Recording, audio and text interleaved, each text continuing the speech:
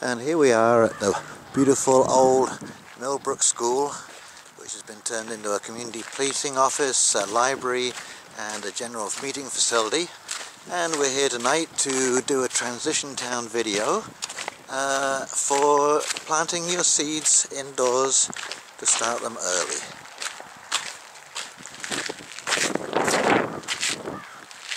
What a beautiful day. Look at that. Birds of prey.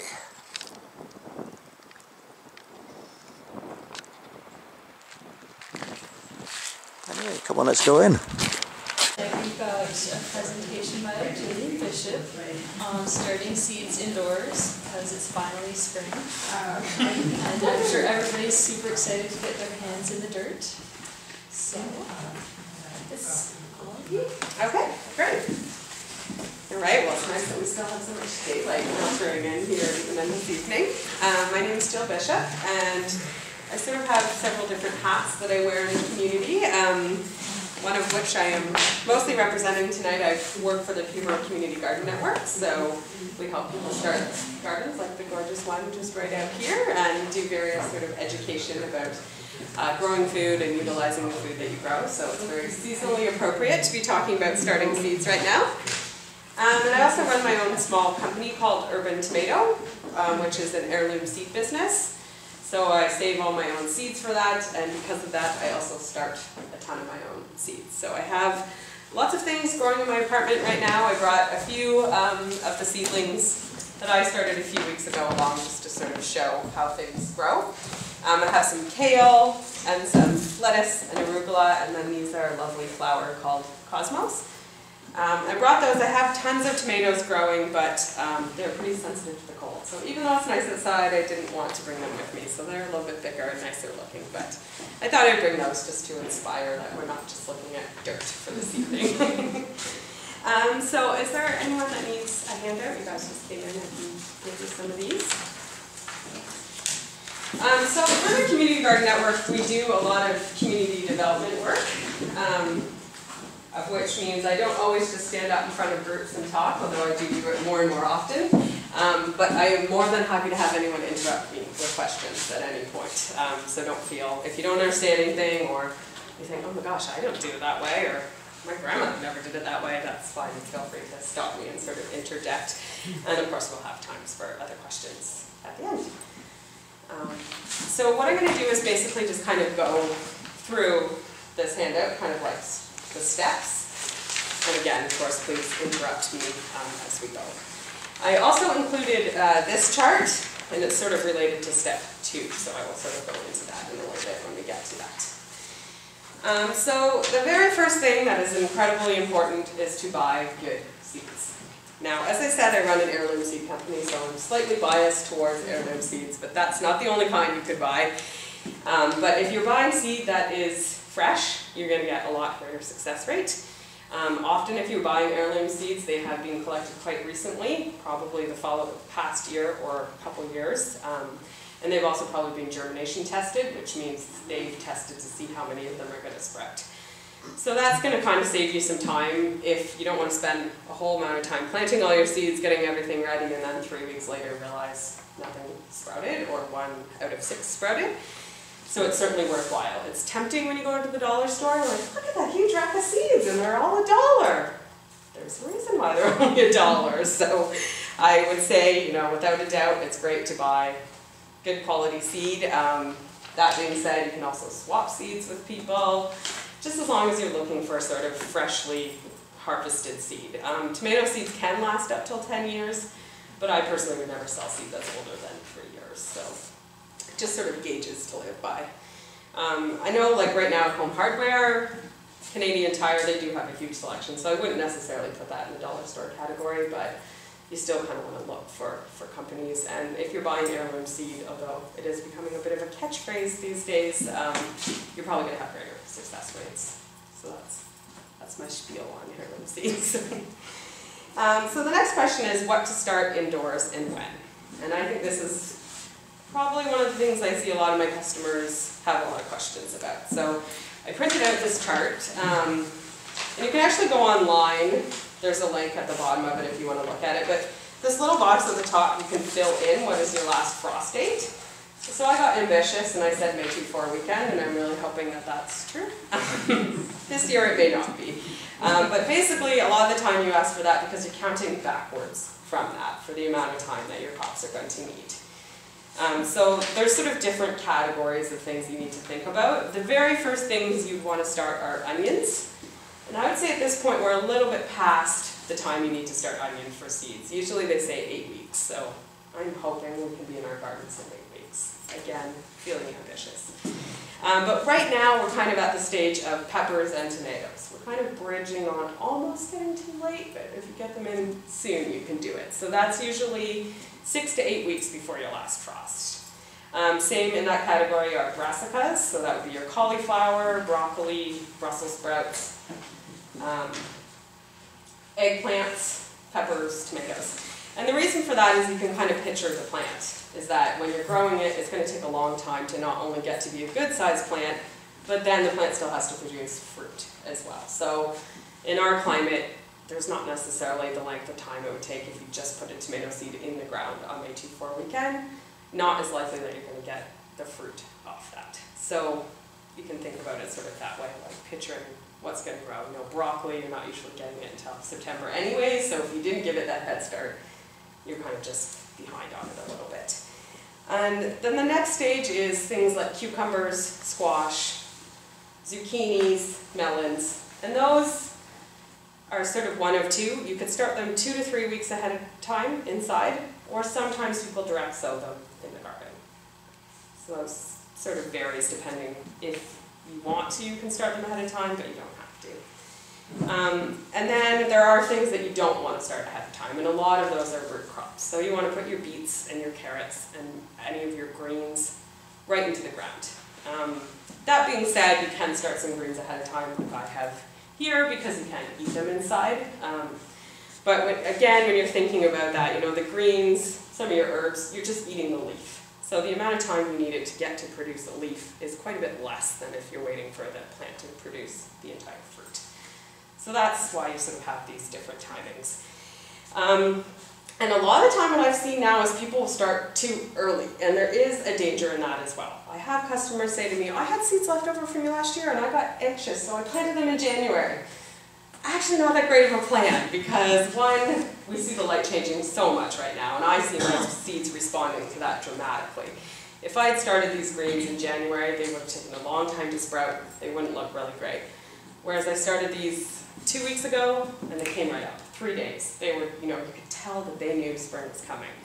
So that's important. The light is really big for seeds, and also you don't want them to get giant. You really actually aren't getting value out of your plant if you have a giant tomato covered in flowers. It's going to get shocked when you go to put it in the ground, and so that's actually not making it happy. I know sometimes you see at home hardware, again, tomatoes already have the fruit on them. You're not actually getting a better bargain for your plant. That fruit is not very likely to actually produce a delicious tasting fruit. So you're actually better off if they're small and healthy. Therefore, you don't want to get things going massively ahead of time. Also, they'll get root bound, so quite often you'll put them in a pot like this eventually, and they're going to outgrow that if you started it in January. So, as tempting as it is, it's good to follow by those sort of guidelines, because you could end up just being sort of disappointed otherwise. Does that make sense to people? Other things, potatoes, garlic, lots of root crops you could just put right in the ground as well. The one exception of the herb is I've also often found basil is a good thing to give a head start, even a month ahead of time, because then you're going to have nice, healthy looking leafy plants that you can put into the ground, but you can direct sow them if you want. So another really, really important factor is soil. So it's a little bit misleading for me to call it that, because you actually want to use something called a soilless medium. So basically, I think I can pass this around if people want, but a lot of people have probably seen this. You can make your own if you want, but you can get them at most hardware stores right now. So it contains peat and something called vermiculite, which looks a little bit like styrofoam. And the reason for using these is that it's really porous and light. So your little seedlings can push their way through it, and it's much easier. If you sort of load them full of compost or what you think is really nutrient-rich soil, it's not good for them. A seed has everything in it needs to grow. It comes with its own little food. It's kind of like a baby, I guess. So you don't need to be feeding it extra as a little tiny thing. But you do need airflow, and you do need it to be able to breathe in here a little bit. So it's often called soilless medium or seed starting mix. And again, get that at Home Hardware, those kind of places right now. Again, this is my own warning, but not necessary, is that the terms organic doesn't really mean anything in the seed world. So when you go to Canadian Tire now, you'll often see organic right next to the Miracle-Gro logo. That's a lie as far as I'm concerned. There's absolutely nothing organic about Miracle-Gro. In fact, if you read the label, it says don't use near an open water source. So I don't really want that in my food, but that is up to you guys, of course. But just read carefully, because I find now 5 out of 7 types of soilless medium have either Miracle-Gro or Scott's written on it, and also will say organic in big flashy letters. So it's more than a bit misleading, that's for sure. What brands would you recommend? I found this one at Canadian Tire, and it seems to be pretty good. It's just called ProMix. And often they're kind of generic names like that, but you'll see the logos fairly prominently displayed, and Miracle-Gro is the most common one that I've seen. And again, you know, you're not like poisoning your children if you put that in it, but it's food that the plant doesn't really need, and it is a whole lot of extra chemicals. So, and often it's more expensive too, like sometimes it's twice the amount per bag. I think this bag was $4 something, but he had to dig it out of a snow bag for me, so because I bought this in February. So yeah, you look for these kind of things, and then we'll talk about transplanting later, but when you go to transplant, that's when you can add compost or your worm compost or your fertilizers or anything like that, but you don't need it to start here. And online there is lots of websites that teach you how to make your own if you'd rather just sort of buy the ingredients and do that. I personally don't, to save myself time and energy, but it's up to you. So the next kind of thing is containers. And I often use these because they're reusable, not too difficult to find. I'm in the lucky position now where people sometimes call me and they're like, oh, I just cleaned out my grandpa's shed and he had all these seed starting things, do you want them? I'm like, okay, sure. But you can use almost anything. Like I brought this book along because it's got this cool idea of using it in old eggshells, which is neat, you know, especially if you're doing it with kids or all those kind of things. Some people use the actual egg cartons, which is fine too. Some people will use like recycled sour cream containers. Any of those things are fine, just the most important part is drainage. So you can kind of see, you can see through this, you can see light coming through it. That's really important because it's going to allow the water to kind of seep through so that you're not having it sitting all in the bottom. And it's going to give you a little bit of airflow and breathing room for the plants. So if you used old sour cream containers, just sort of poke a few holes in the bottom. If you're using eggshells or cardboard, it's not as concerning because water will actually seep through that. So you do have a little bit of leeway when it comes to those. And then the other thing is clean. So particularly if someone just gave them to you or you just find them somewhere, you want to wash them. I would use soap, a little bit of bleach if you're okay with using that. And that is because bugs can live on these. So if people kept them somewhere that was somewhat warm that wouldn't have killed off those bugs, they could be living in here, and then as soon as you put soil in and your plants start growing, then boom, what just happened to my plants? I don't know, they're covered in bugs. I don't know where those bugs came from. So that can happen, and particularly if you're boring someone else's greenhouse, they're not going to be very happy with you if you do something like that. So give them a wash. You know, often I'll even just kind of spray them with soapy water and rinse them down.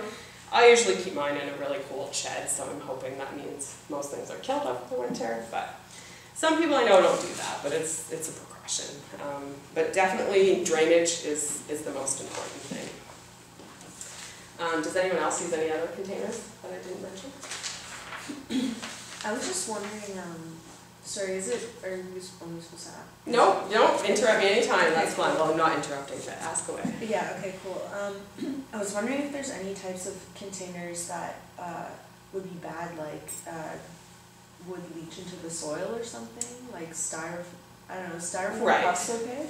I mean, I think some of that would be a bit your personal choice. Like I think some people would say not to use plastic because it could potentially have some leaking coming from some of those containers. Same with styrofoam. Yeah.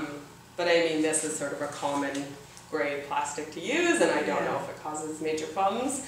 The other thing is, you know, they're only living in here for probably a month or a bit more, so depending on how stringent you want to be about that. I mean, that's kind of why I suggested egg cartons or eggshells, because if you really want to make sure you're avoiding those things, there are other options. I used one year like reusable beer cups from the dollar store.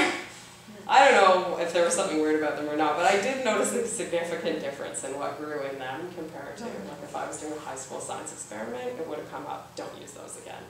Why? I don't know. But interesting. Yeah. I've been saving Tim Hortons cups. Are they okay? They've got a little wax inside them. I think, they're cardboard, but they do have a plasticky inside, or is that okay? Oh yeah, that's fine. Yeah, I mean, if you find like you're starting to notice that they would get, you can almost smell it a bit, or if you don't see water coming out the bottom, you might want to just poke a small hole in them. That's a good one. I have used old coffee cups before, for sure. Yeah, I mean, that's the thing is if you have something you can reuse, you can definitely do it. Just drainage and cleanliness are sort of your friends when it comes to this.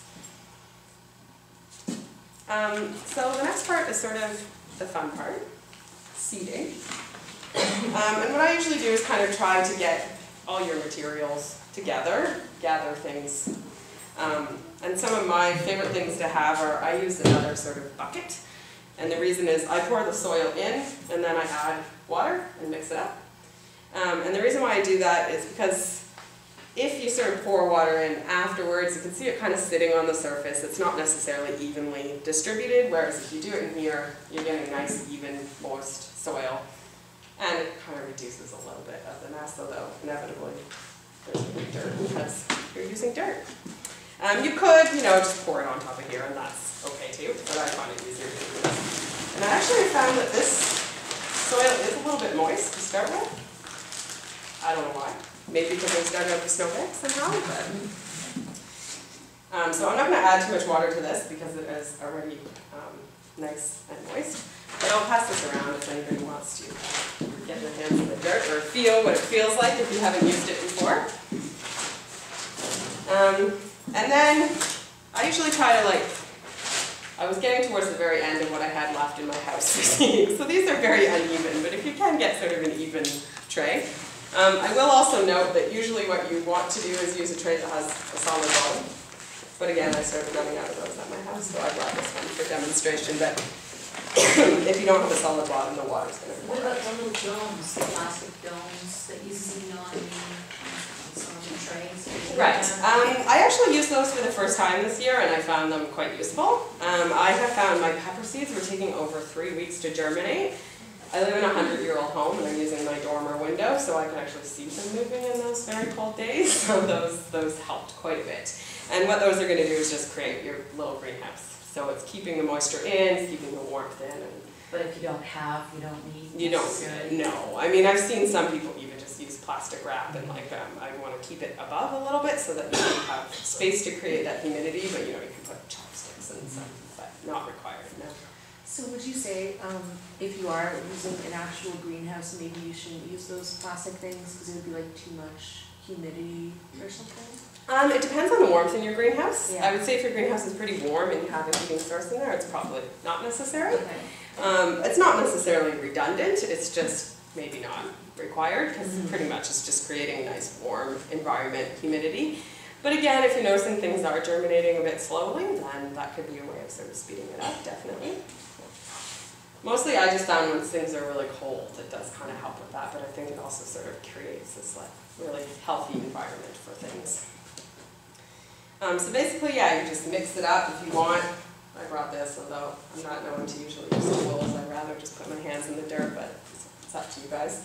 Or you get kids to do it, it's always helpful too. So you just can kind of, I just put it down and then evenly kind of spread it out. Sorry, I hope there's a broom in here because I'm making a mess. And you don't want to necessarily I kind of use the analogy of brown sugar. You don't want to do what they say in recipes where you pack the brown sugar pretty tightly. You just want to keep it, nice, fluffy. You can flatten it out a little bit, but you don't need to push it down and try to put as much as you can. Just sort of let as much goes in there as will settle in naturally. And sometimes after you seed, you could add a little bit more to top it up. But for now, you don't need it to be sort of really compact, and in fact, it's probably preferable that it isn't. I don't know if people can see that, but I just sort of fill it right up to the edge of it. So yeah, just kind of fill that, and I usually do the whole tray at once. And then just kind of create like a little bit of a divot for your seeds. So again, I usually use my fingers, and you can kind of just like press down a little space for them to grow in there. Depending what you're growing, you could plant them deeper or more to the surface. So the general rule is plant a seed twice as deep as it is big. So if you're planting something like these beans, which I didn't mention in the beginning, but these could probably go directly in the soil. You don't need to start them ahead of time. Then you kind of would be pushing it fairly deep into your soil. But if you're using something, say like these parsley seeds, they're super tiny. You're really just putting them right on the edge, and that's the same as tomatoes, peppers, any sort of small seed. If you push them down too far, it may not eliminate the fact that they're sprouting, but if you think of a seed that's super tiny and it has to climb 3 inches through the soil, it's going to have sort of a detriment against it to start with. So it's better just to keep it towards the surface. And then there's a few seeds that don't like to be covered. Most of those are flowers, and they'll usually say that pretty openly on the seed package. But sometimes poppies, as an example, they kind of just like a little bit of light to germinate, whereas most other things, they don't mind being in the dark of the soil. So I would say that an important point at this is labeling. Especially for me, as I said, I run an heirloom seed company that concentrates on tomatoes, so I have 60 different types of tomatoes growing in my house right now, and they look all the same. So if I mix them up, I would be very upset with myself, because that would be a year's worth of work kind of wasted. So you can buy these. Someone gave these to me. Usually what I use is old vertical blinds. They work perfectly, super easy to come across. Just cut them up, use them again. If you're very organized and you plant the same things each year, you could reuse them. I usually end up crossing mine out and writing something else on, but again, it's up to you. These someone could purchase from a store. They're not cheap, so I would recommend using something else. I used yogurt containers, just a large plastic container, you just cut them into strips. Great. And they work fine. Yeah, that's an excellent idea. I had a friend who used clothespins this year, which is actually looks really cool too. So you just kind of pinch it on the end and write on it what it is. So it really doesn't matter, except for that popsicle sticks I've noticed tend to break down a little bit. But again, if you're sort of going to be not living in here for months and months, it's not that big of a deal. And Sharpies also are very, very key ingredients. I have found those colored Sharpies great, except for they wear off in the garden. So my mom one year bought me a pack of 16 different colored Sharpies, and I was really excited, and I had them all for my different colors of tomatoes, and then 2 weeks into the garden I couldn't read the labels anymore. So I was like, okay, going back to black Sharpies. So I would say, label each one of these if you can, unless you plant the whole flat the same thing, then that's okay. Or if you're not concerned, don't worry about it, but it is always nice when you go to plant your garden that you kind of know what it is that you have planted. Kind of see my little labels in here. And often I'll put a date on it too, because then you kind of think, oh my gosh, it seems like a long time has gone by and nothing's sprouting, or oh wow, those came up quick, I wonder when I planted them, so it can give you kind of a gauge of what timing that you're working with.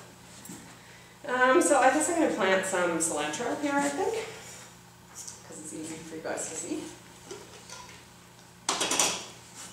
So, as you can see by my samples that I brought, that I do not listen to my own advice, but I will give it anyways.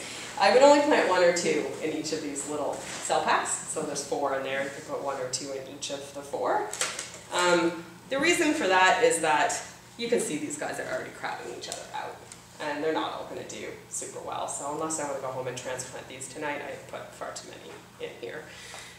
So you're just going to have healthier plants if you're just sort of doing that from the beginning. If you have older seed or you're not sure how good it is, you could put more in, but if you feel like it's pretty good quality seed, then it's not necessary to put more than one in each thing. Particularly with tomatoes and peppers that are going to get quite a bit bigger, it's just going to kind of save you the headache. Sometimes what people will do is think, okay, look, I have 5 seeds in here, this one looks healthiest, and take the other 4 out.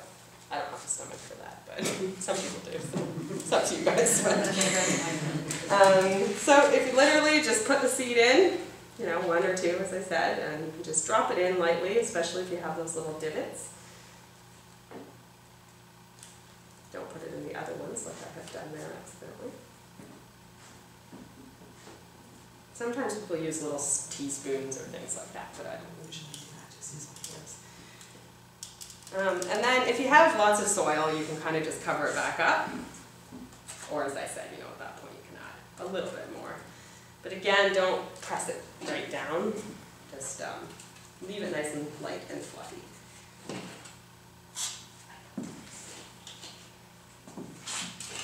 I would suggest it's always good to do it right away, because otherwise your phone rings and then you come back and you're like, oh, which ones did I plant? You're digging through the soil trying to find seed, or 3 weeks later, like, I think I put something in that, but now I don't know. So it's always a handy thing to do that for sure. So I won't plant all of these, but if people want to try their hand at it, they're more than welcome to come up here and do a little sample planting. So then once you've got these planted, as I said, most seeds don't need light to germinate. So if you have a really cold house or cold windowsill, you don't need to put them in there right away. What I've done, I have radiators in my house, so I put the seeds on top of that until they germinate. And then you want to move them to the sunniest location that you can find in here. So even you can see here, if these windowsills were wider, I'd recommend putting them right on that. Because even if you're putting it here on a table, there's still that distance. I know that not everybody has that option, but just sort of a thought, because, you know, as you'll see, these guys, you can tell where the window was. They're growing towards the light. And so if they're way over here as opposed to close to that window, they're just going to have to reach even farther.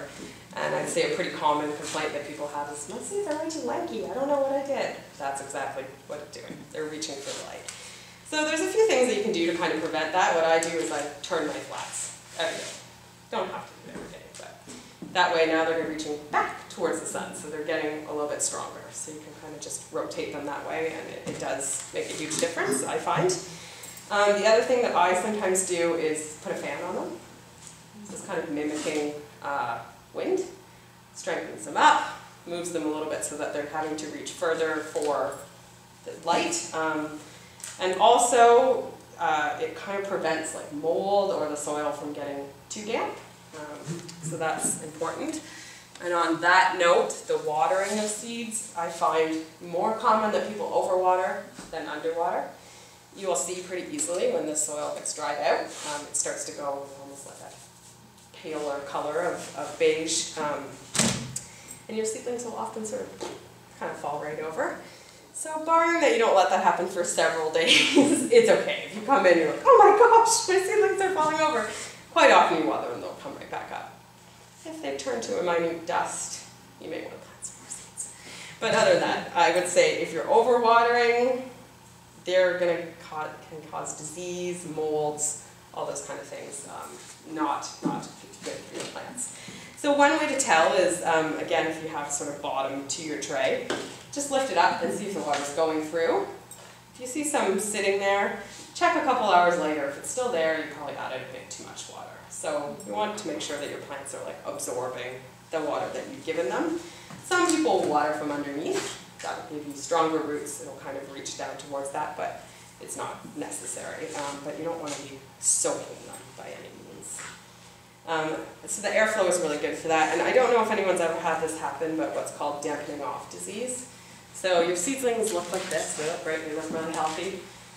And you come and you look at them and you're like, they're dead. What happened? My soil is really moist. Things seem fine. And if you look closely, there might be a slight bit of mold on the top of the soil. And that's usually caused by too much water. So a fan can help huge amounts with that because it's moving things around and keeping things circulating. Making sure you don't have still water sitting in the bottom of your containers for too long. Again, if it's a couple hours or even a day, that's not a big deal. And then I've also heard that some people will add cinnamon or sprinkle it along the top because it's actually an antibacterial. So it won't hurt your plant at all, but it will sort of help prevent with some of those things. Yeah, it smells great, exactly. It's interesting with water and cinnamon on your hands at the same time, but... What about grow lights? Yeah, grow lights are totally acceptable. They're a bit of an investment, but if you happen to have some, they're really great. So I have a set that just sits on the table that only fits 2 trays in it, so I've been rotating some of my seedlings underneath it. They're good because plants are going to grow straight up, and it's pretty difficult to get anywhere in your house that they're growing straight up to sun unless you have a greenhouse or a skylight of some type. So they work excellent for that. I've even heard you can get lights for desk lamps that work for plants. So if you just have a few things that you're growing and that light's already going to be on, then that's useful for that. I usually try to, when I use grow lights, just mimic the natural sun cycle. So I often put some underneath before I go to work and then turn it off when I get home at 5. It's not always valuable to leave your plants underneath 24 hours of light, even though you might see sort of quick growth. That's maybe not ideal conditions for them. Some people who are doing sort of all indoor hydroponic growing may have a different view. I would usually just sort of use the same sort of light cycles that we have. And especially if you don't have a lot of light in your house, it is a good consideration because you will really notice. Like, my house just has a west-facing window, but it's on the 3rd floor, so it gets tons of light at this time of day, and that's working okay. But certainly, south-facing window is dreamy, but it doesn't have to be that way. Jill, you said you put them in the dark or so before they germinate or something. Well, just like they don't necessarily need light to germinate, so if you're finding that your windowsill is quite chilly, they do need warmth more than light. So if you put them, on top of your fridge or on top of a radiator until they sprout, then they'll just sort of have nice warmer conditions. Once they sprout, they're likely to kind of adapt to those chilly conditions, so it's okay. But as I said, with my peppers, they were not going to germinate in that windowsill. They did not like that temperature, so I put them on top of my radiator underneath one of those domes. They sprouted and then now they're in the window. So. But you want to move them pretty quickly, like you want to keep an eye on it, because they wouldn't want to sprout and then have 2 days without light. That wouldn't be ideal for them. Again, a couple hours. It's not like you have to sit there and watch them come up and then move them or anything, but they don't mind darkness to germinate. There are a few exceptions, but the large majority of seeds you'll be fine with that. So does that make sense to people? There's steps. I just have a question about watering. Sure. You know how you said, like you should check the tray to see if there's excess water underneath and if it hasn't been absorbed within a few hours, maybe you overwatered. But what if you are watering the tray and not watering from above? Right. Wouldn't that take longer to... Yeah, it might. I mean, maybe a few hours is a bit too specific. Probably even just a day is Yeah. fine. Okay. I mean, again, if you're not noticing any sort of problem with your seedlings, it might not be a big deal. But if you do notice, like, oh, they're looking like maybe there's some mold forming or something's not right, that could be a way of checking it. Or, if there's somewhere that, you were mentioning you have to travel to your greenhouse, so sometimes you might overwater on purpose, or I have some in my office window when people are greenhouse, so I soak them on Friday night, knowing I'm not likely to be back in until Monday. So you can, it's not as if they're going to be like, too much water, dying winter right now, but consistently you don't want to sort of soak them every single day. And as they get bigger, it is advisable to water them from underneath. You don't have to, but I would say certainly as they get a little bigger, even just water right on the soil surface as opposed to on top of the plant. Yeah. They can get molds on it and stuff that way. But if you have the option to water from underneath, they're probably going to really love that. So, but yeah, no, it doesn't have to be a couple hours. It's more like a day. So I would say, depending on weather conditions, warmth, all those kind of things, anywhere from 3 days to 2 to 3 weeks, you will see germination. So greens, pretty quick. Like, these were coming up in less than a week. My tomatoes, almost like clockwork, are 1 week. I've been doing it on Sunday afternoon. Next Sunday afternoon, they're there.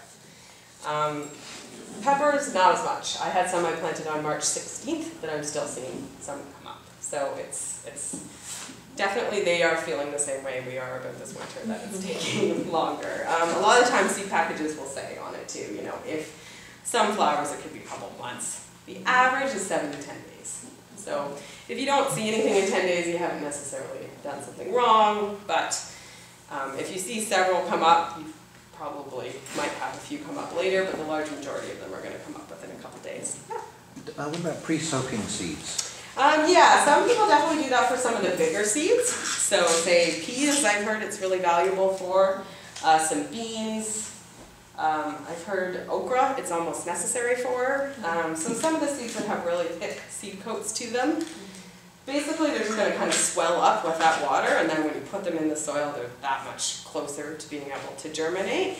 So some of those seeds with really thick coats like peas, they may not get that amount of moisture that they need, or it might take longer. I have never done it with my tomatoes or peppers or anything like that, but you can sometimes see them on the surface of the soil quite swollen, and I think that's sort of the stage before they burst. So I would find it difficult to do with some of the small seeds, but definitely with some of the bigger ones, that can be quite helpful and speed it up. What do you think about pre-sprouting? Is that something you do? I don't very much. Like, I do germination tests sometimes, which means I take sort of old seed and I put it in a plastic bag with a wet paper towel just to sort of see, okay, if I sell this to you, are you going to get great results from this? So sometimes, oh my gosh, these did so good, I should move them from that paper towel and plant them, but you could do that, but I think you're kind of pre-spreading them in a way by doing this, but depending on space and stuff, yeah. Like, you mean with peas or just with? Just with plants. I wasn't really aware like that different things would be specifically good for pre-sprouting. I just have put a few things in plastic bags with like damp paper towel, and I'm just wondering, it's kind of an experiment. Right. So I'm just wondering if you think it's good. Yeah, I mean, I usually do that for germination testing, but I don't usually do it for planting. But I mean, again, if it works for you, then that's totally fine. It's just sort of one more step that you're going to have to go through. Yeah. And in a way, if you're using that plastic cage in moist soil, that's actually acting quite similar to that plastic bag. So you're kind of using the same principles, but you're going to have to actually pull them out of that paper towel and put them in another pot. That's great if you want to just sprout things for the sprouts. Yes. They're in a clean medium, and you can just use them as is. Right, yeah. Yeah, so for eating, that's a great way of doing it, yeah. And again, you know, if like at CD Sunday you picked up a pile of seeds on the table and you don't want to go through all of this, but you want to be sure they're viable, then you can do that definitely as well. Or in your garden, you know, you've had set out that you have this one tiny space for peas and you don't want to put them all in and have to wait 2 weeks to see if they're actually going to sprout. But just because I haven't done it a lot doesn't mean it's not a good way of doing it. That's not how I usually do it, but that's more than, doesn't mean there's anything wrong with it. So then your seeds are going to grow along pretty happily. Just take care of them like this for a little while. You know, you can see mine are getting fairly leggy, mostly because I had too many in here, but also just because of the light conditions. So sometimes I will actually just push them into the soil a little bit. There's nothing wrong with doing that. Be a little bit careful so you don't break them, but they're hardier than you think. But basically, these are like their beginning sprouting leaves. And then soon after that, they're going to get what is called a true leaf. So tomatoes, for example, that's when you can kind of start to smell that tomato smell. When you get the leaf that looks like a real plant. Like you can see on here, these are the beginning leaves, and then in the middle there's kind of, this is a squash. You can kind of see the little squash leaf in there. So those true leaves mean you can transplant at any time. You don't have to do it as soon as you get that true leaf, but that's sort of a marker. So I have my tomatoes that I started on March 16th are just getting their true leaves now. So they smell incredible when I water them. Oh, good. I hate that smell come September, but right now I love it. So at that point, that's when you can start separating them out into bigger pots. Again, you don't have to, but if you're finding, oh, I used to water them once every 3 days, now I have to water them every couple hours, they're outgrowing their pot.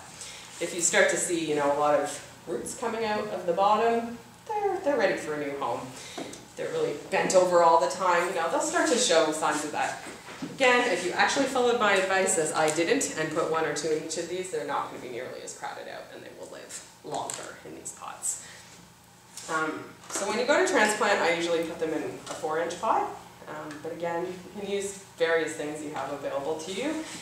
But you do want to go up a bigger size. You know, you can see it's quite a big difference between the 1 and the 4-inch size, but it's worth it.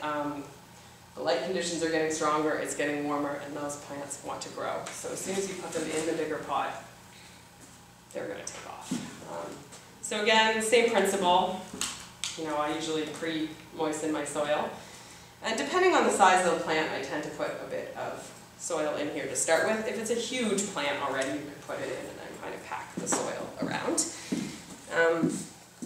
And I've had some mentors in life that taught me not to baby my little seedlings as much as I used to, but they are a little bit wimpy, but not too bad. So if you actually just like kind of put your finger in on the side and pull them out, then you can kind of grasp them that way.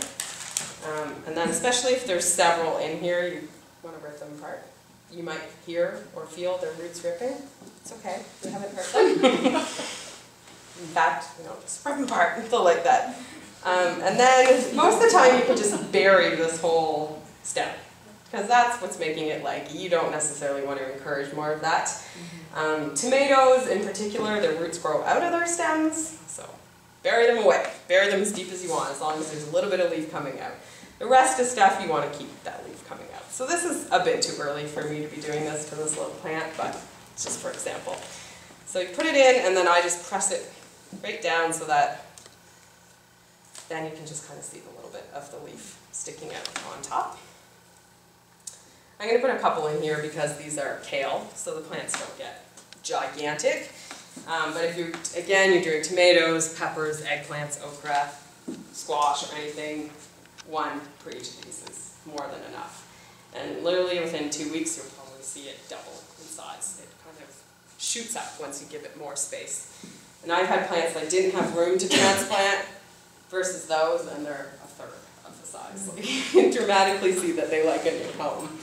And at this point, this is when you could add compost, worm castings, various number of things, because the plant is going to like a little bit more nutrition. At Sweetie Sunday, I got this from one of the farmers. It's compost tea. So this year we made in these handy bags, but some people can make it anyway. So basically you just boil it, and then you can add it to water to dilute it, so then you can kind of feed all of your plants that way. So for me, again, I live in an apartment building.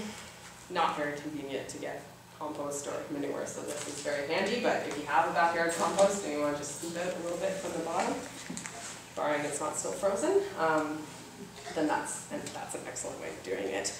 If you live on a farm and you have access to manure, you could use it, but it doesn't necessarily need anything that strong at this point in time.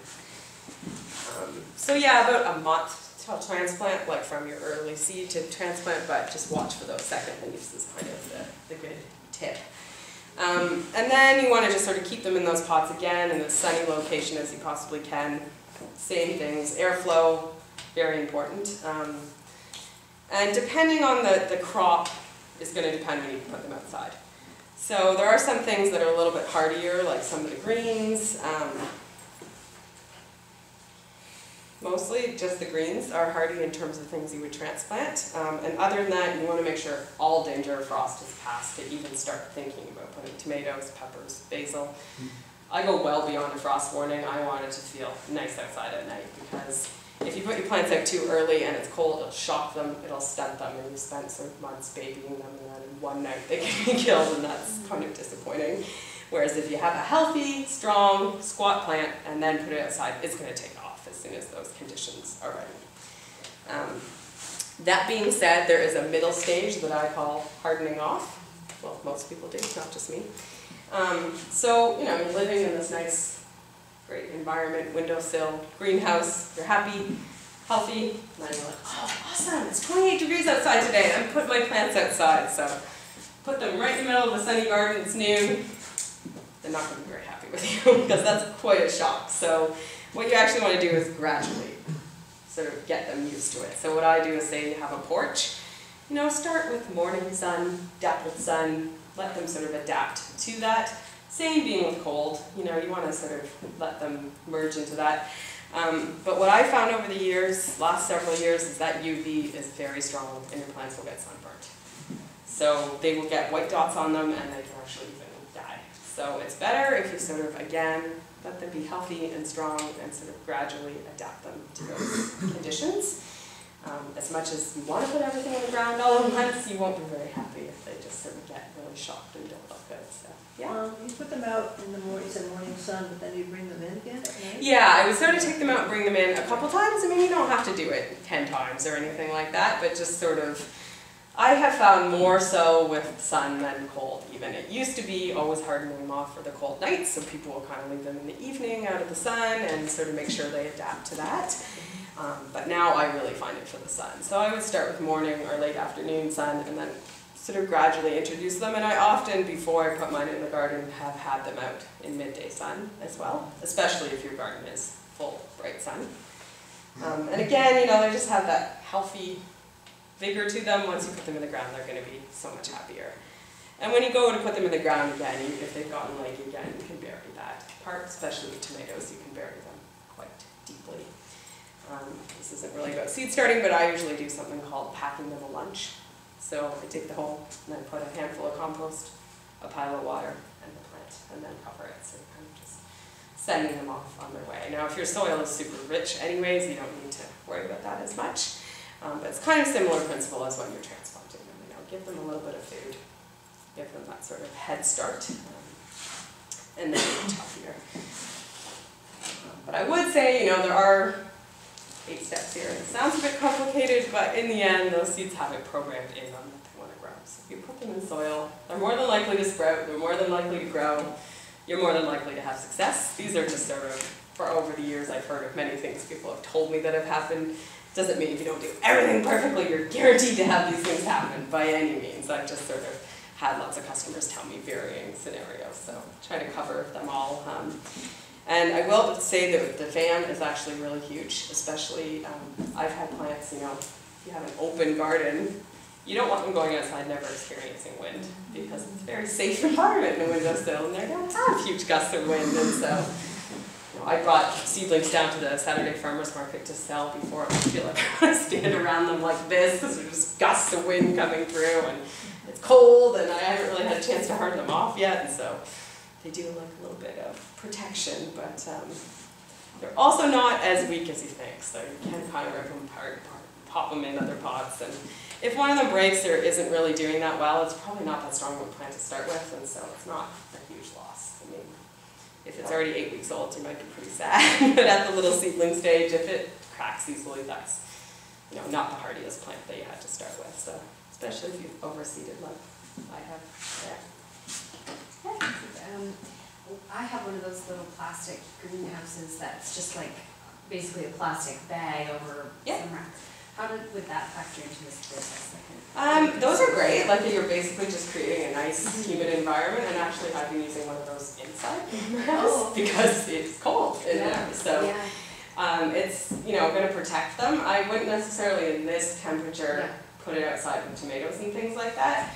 Although certainly for hardening off, it can help with that. Once it's a little bit warmer, like that's going to be a bit of frost protection, a bit of wind production, and it actually does heat up quite a bit there compared to just being right outside.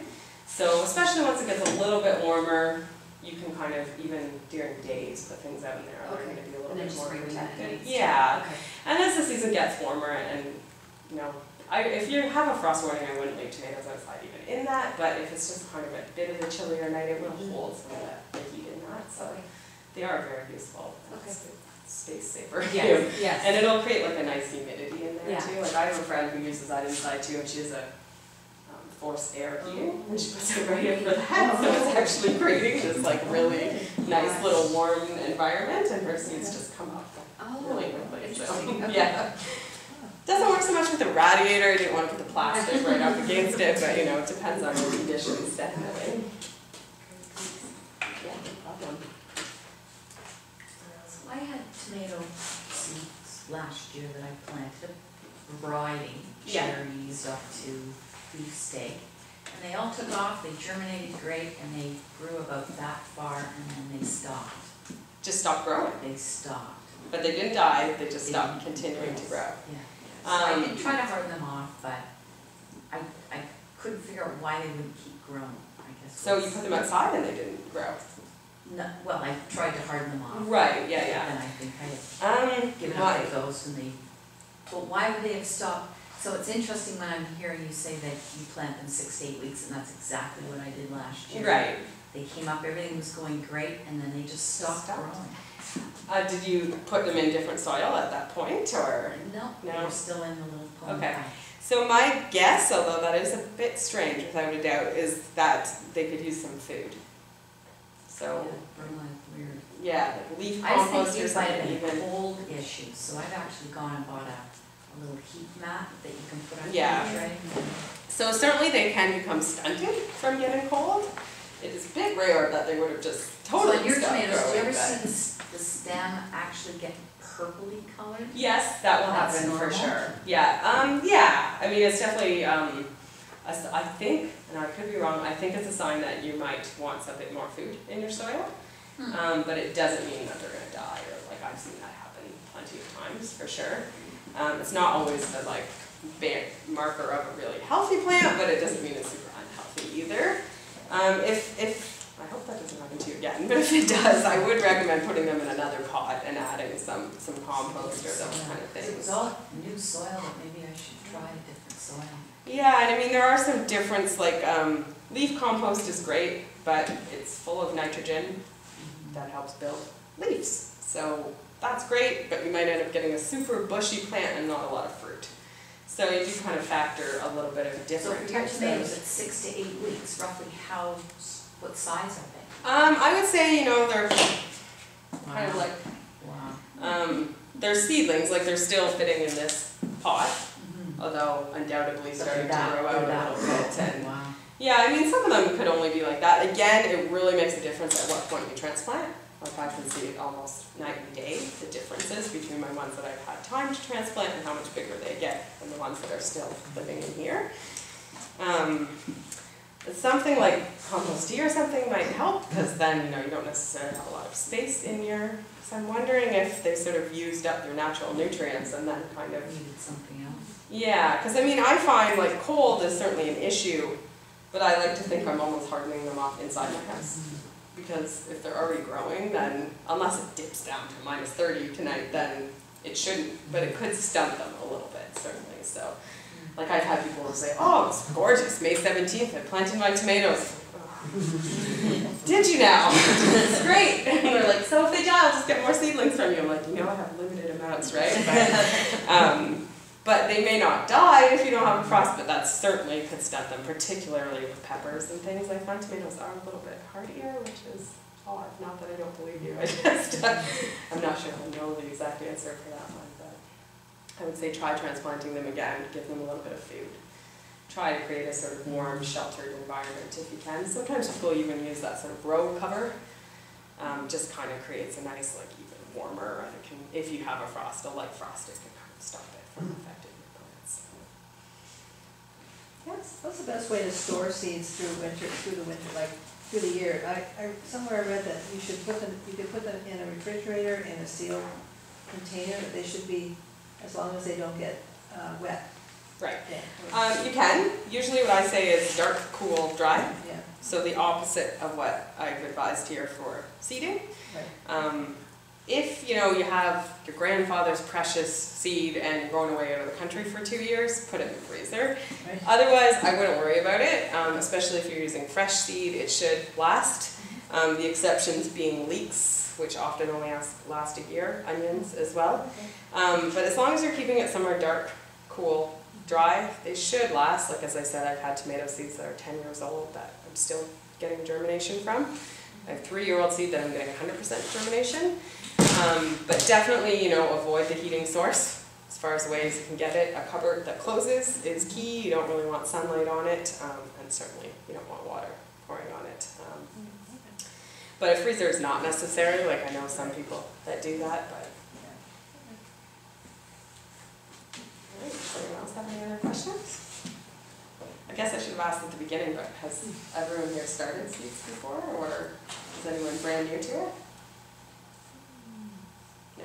Okay. Has anyone had anything weird or wonderful that happened that they didn't know what the heck happened? Or I normally end up with very, like, less than half of them actually growing, but I didn't know about putting them in the 4-inch pot. I just put them from that to there.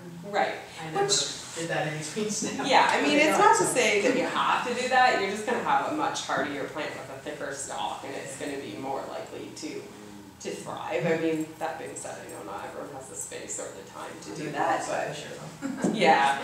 And probably, you know, if you have 4 sort of not huge plants versus 1, you're probably likely to get just as much fruit off 1 super healthy plant than 4 kind of spindly.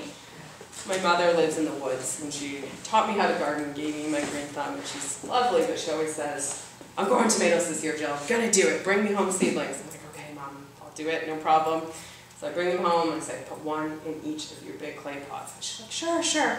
I come back in August, she's got 6 in 1 pot. And she's like, I don't know what's wrong. Nothing's happening. They're all tall and spindly. I was like, yes, Mom, that's why I said put 1 in each pot. She's like, I couldn't do it. I wanted to plant all of them. She's like, I'm not getting any fruit. I'm like, that's exactly why. You know, it's actually you're getting less off 6 than you would off 1. So that's it's hard to think about at this time, and certainly, you know, I probably don't need what is, I think, 50 Cosmo plants in here. You know, I don't know why I did that, but I'm probably going to end up having to sort of cull a few of those.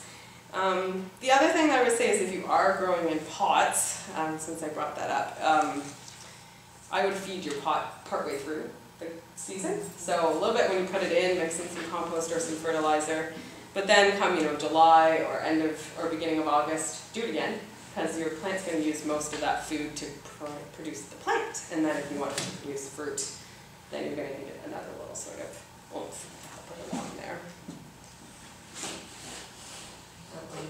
Yeah, I guess broccoli, cabbage is a little bit cold hardy too, so you don't have to wait till May 24 weekend to put those out.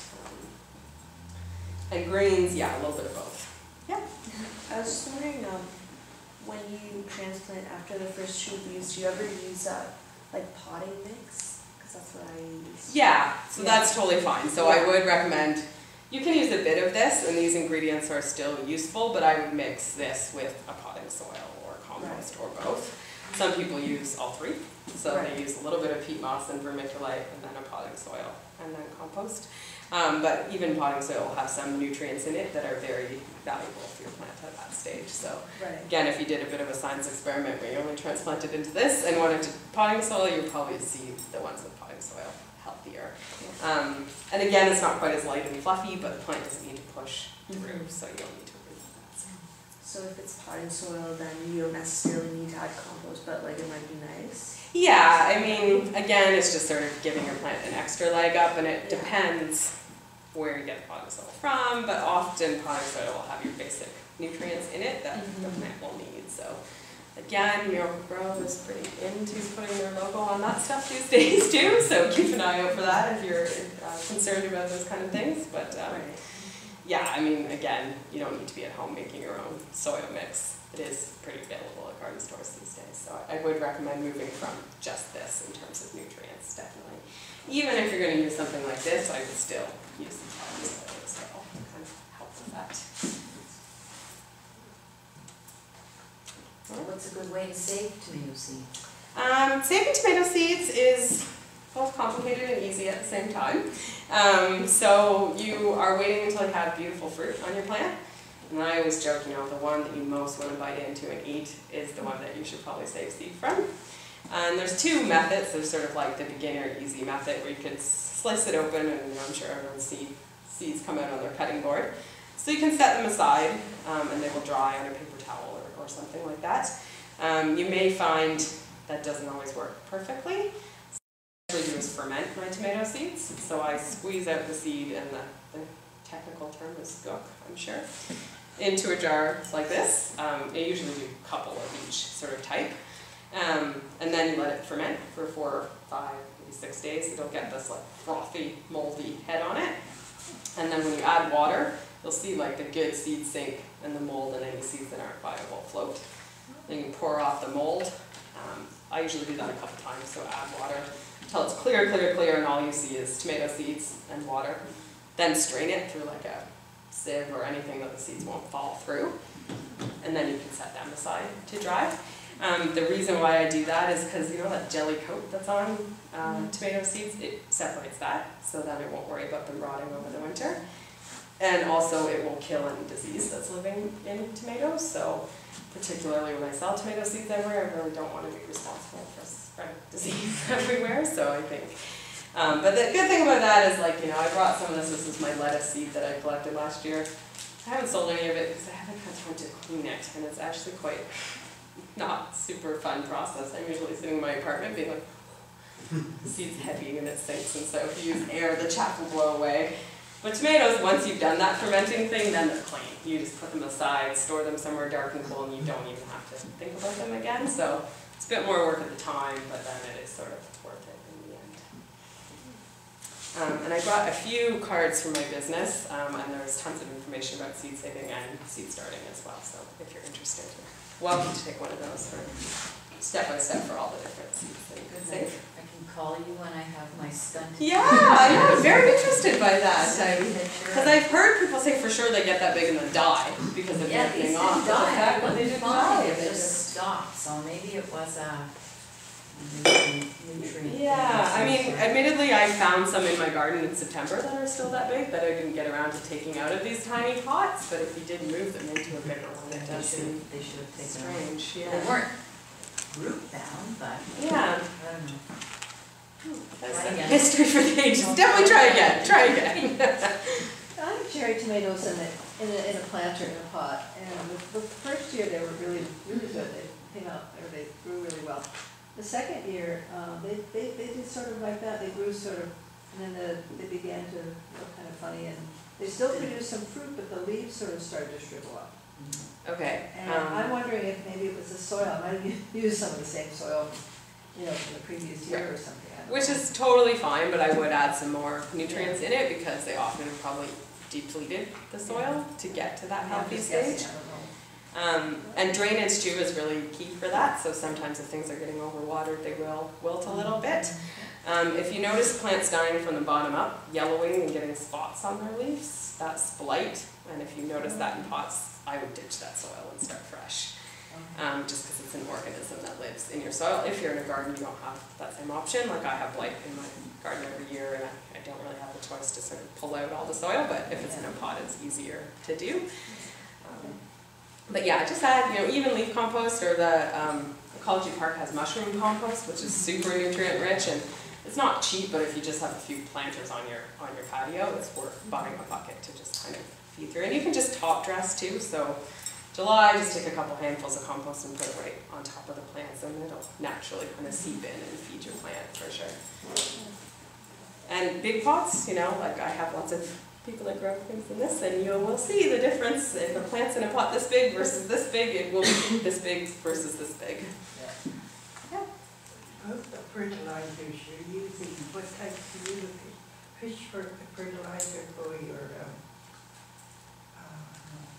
that would be for your fruit.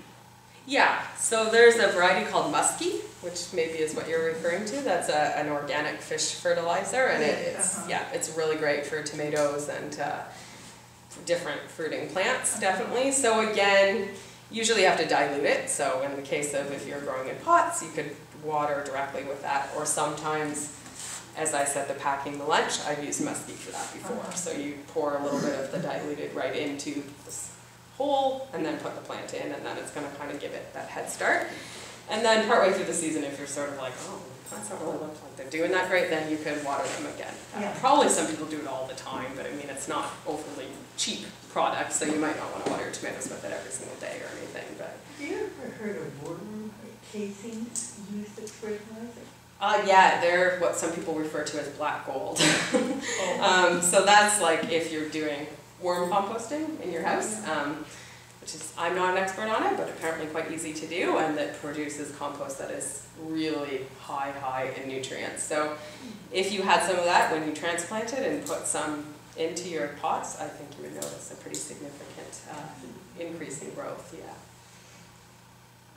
And probably easier than trying to track back into your compost in the back of your backyard where there's still 3 feet of snow. Mother-in-law uses it, and she's up at Barry, but his plants always come, or in ready for use before mine. Right.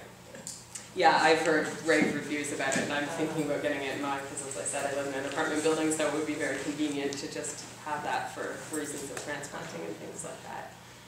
I'm a bit of an ad hoc gardener, so I usually use what I have at hand, but something like that is quite valuable if you're willing to construct a little worm house in your home. Just an interjector. We did, for science, we did square foot gardening last year. We did 3 of them. So we had little experiments happening in each one, and he went out and got every worm he could possibly find, and they went in one, and they stayed in that one. And you know what? It actually did do a lot better than the other ones. And we started with all fresh, like the 3 soils, and you know, like the mixtures, like what you're saying, there in our soil. So we had really nice, because we're in a potty pool and everything, sand there. So we had good soil to start with, and the worms seemed to make a difference. Like, and in your ground, they have sort of double duty that they're kind of creating airflow passages, and so your plants are going to have more room for roots to spread out and things like that. Because I didn't like the idea of doing it, like you just take a rubber bin, kind of put it under your sink with newspaper, and worms in there, but I just couldn't get my mind. Worms under your sink. So much for science. That's fair, for sure, especially in your kitchen like that. Yes, worms are your friends in the garden, and if you have a new garden and you see worms in it, then that's definitely a good sign. It's a good place to plant, definitely. Okay, does anyone have any other questions? All right, well, I think that's pretty much my spiel about seed starting, and I hope that if you haven't already started some seeds, that you will go forth and do so. And as I said, if you want to start peppers, I would do it sooner than later, but other things you still have a little bit of time for sure. And my Garden Network postcards are here, so you can always give me a call or send me an email, and there's lots of info on our website as well. Are they green up? Yeah, they're at Green Up. I have some with me tonight if anyone's interested, but they're at Green Up and at Avant Garden as well. Okay. Oh, sure, yeah.